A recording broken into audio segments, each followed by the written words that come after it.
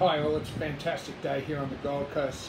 Too good an opportunity not to show you just the surf and the conditions. It's about 2:30 and we look down to Coolangatta, just fantastic. And then these great life-saving towers that are all numbered up and down. Service Paradise, that one's 29, which indicates that we're in Broadbeach, and we've got the Kurrawa Surf Club just up that way. Okay, well, let's get into today's session. I wanted to just touch on something which leads to a bit of disappointment with a lot of people, and that's they trust people too much, and unfortunately through their own good nature.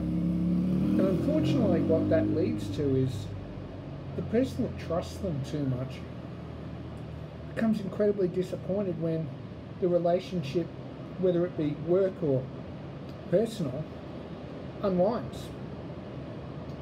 So an example of this would be someone, in a very simple sense, but someone who has worked for an organisation loyally for 10 years. And you know, they've got another job offer and they're thinking, should I move, shouldn't I move? I'm worried about moving. They won't be able to live, the old organisation won't be able to live without me, and you know, what will Dave, my boss, think? Am I selling him out, etc., etc. Well, let me tell you what happens half the time. Not half the time, I reckon it's about 90% of the time. You put the resignation in. Dave goes, yeah, this isn't ideal. Offers you a pay rise to try and keep you after you've already requested one, say for the last 5 years, and Dave's gone, oh, maybe next time we'll look at that, which he failed to do.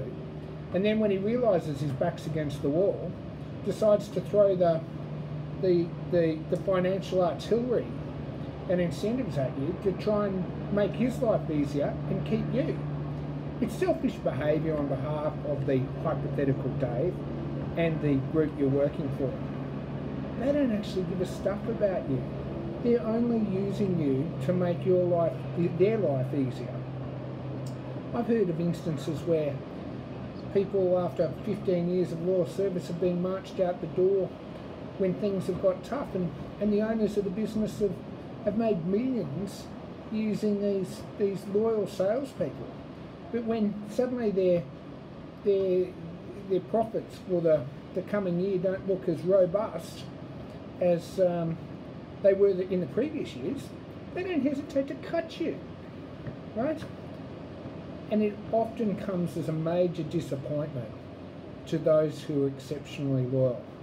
So my caveat, I mean, they're distressing stories, because you're giving significant components of your life to, whether it's an emotional relationship or a work relationship, or a whole range of things. In fact, I'll move on to discuss business relationships in another segment.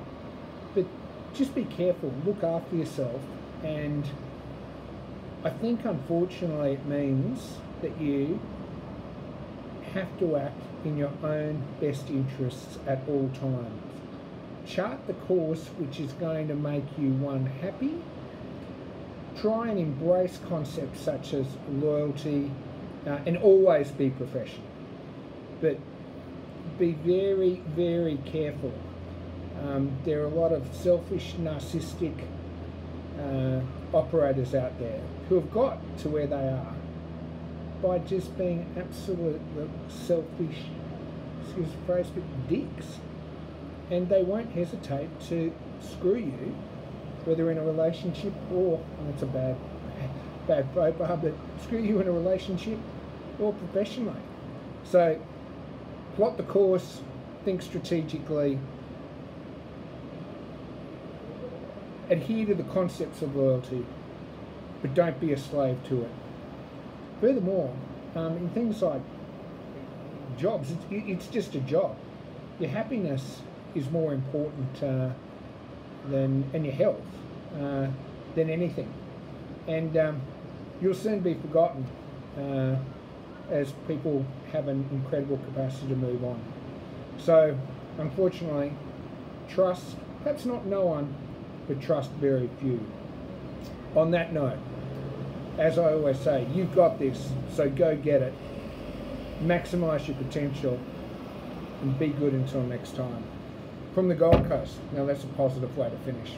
Okay, be good. Bye.